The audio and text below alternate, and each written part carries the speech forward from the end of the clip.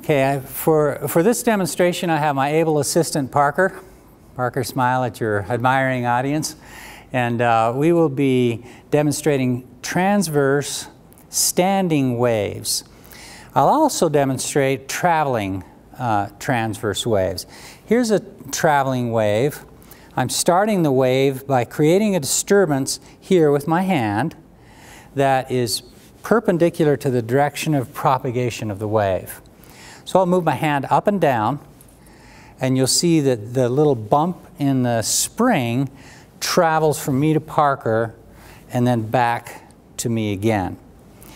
And you'll notice that when the wave hits Parker's hands, because he's holding it firmly, what was a peak heading toward him converts itself into a valley as it bounces off of his hands.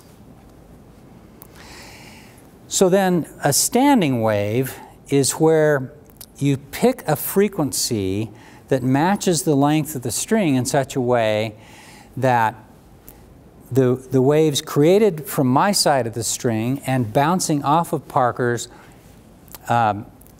coincide with each other and reinforce each other to create a standing wave pattern.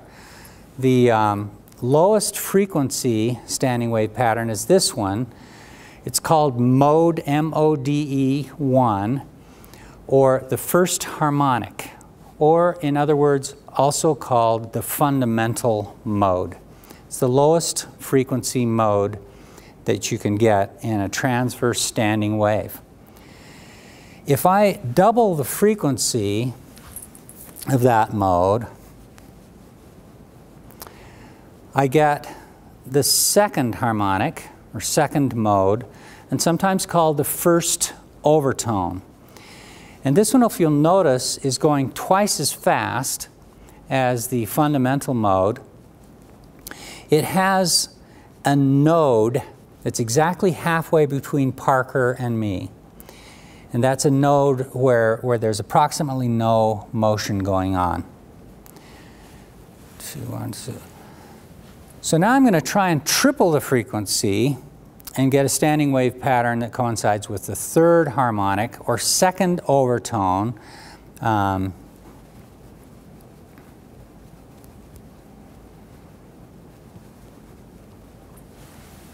me try again.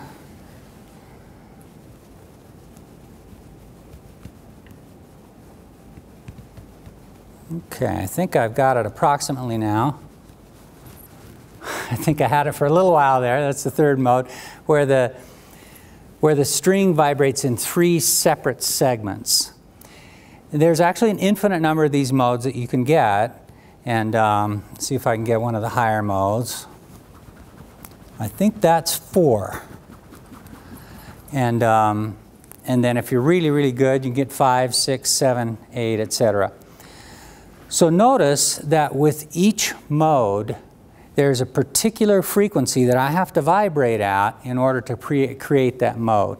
There's a one-to-one correspondence between the modes and the frequencies. That's standing waves.